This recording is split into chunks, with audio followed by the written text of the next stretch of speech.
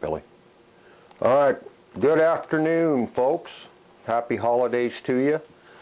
We are up here at the home ranch today, and it's obviously winter out the last few weeks, cold and snowing and blowing, but we had a pretty good holiday and we're looking forward to New Year. And my friend Rick down at JCM Saddles sent us up some gear for us to take a look at and try out here and do a little video for you on some of the new stuff that he's got in his lineup this year. And we're going to take it away with this first saddle pad here that he sent up.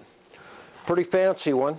Vic's already absconded on this one to match one of her JCM saddles. It's got the wear leathers all around it. It's all hand tooled. It matches the patterns of a lot of the tooling patterns on the saddles that you can get from JCM. It's very good quality wool felt. Runs a full 3/4 of an inch on this pad, almost an inch actually, and it is also contoured to fit your horse's back, which makes it a lot easier to sit on a horse and fit on a horse without sliding around and a whole lot of breaking in. The next pad he sent up here for us to take a look at is this pad here. It's a wool felt pad.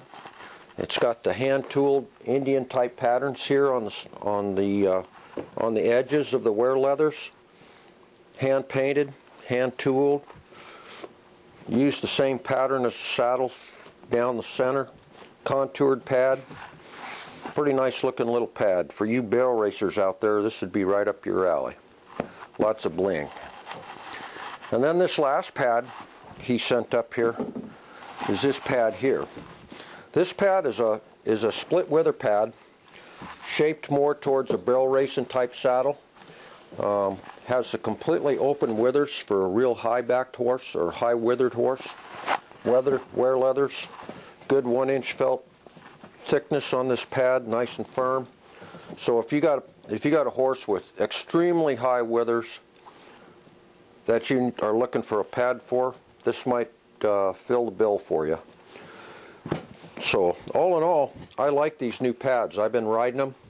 A couple of the other versions that we did a video on a while back, I've been riding them this fall, and they work real well on my horses, and they've worked real well on some of the students' horses that I've put them on when I'm riding the Wade saddles from JCM.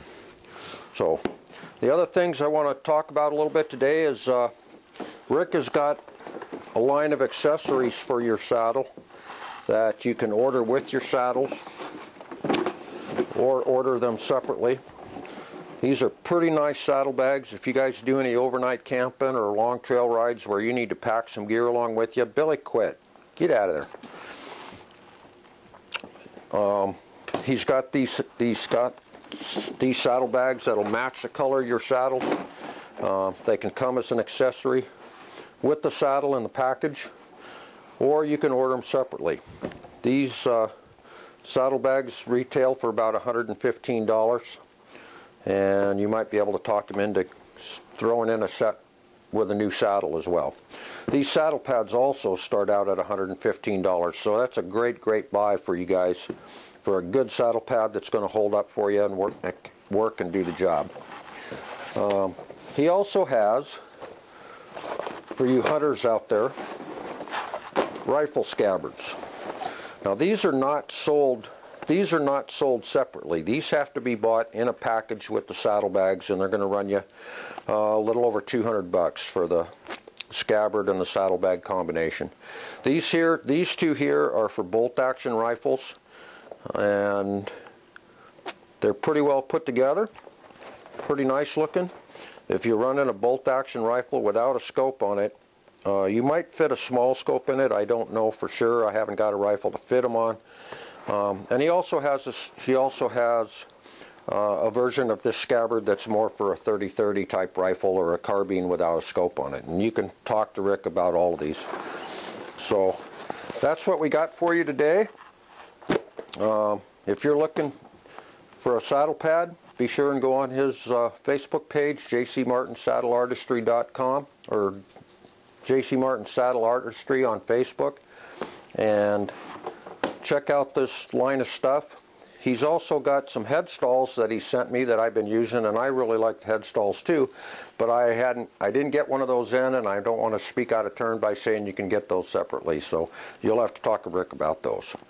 So I hope you guys had a good holiday and you got everything you wanted for Christmas. If not, here's something you can put on your list. Y'all have a good one.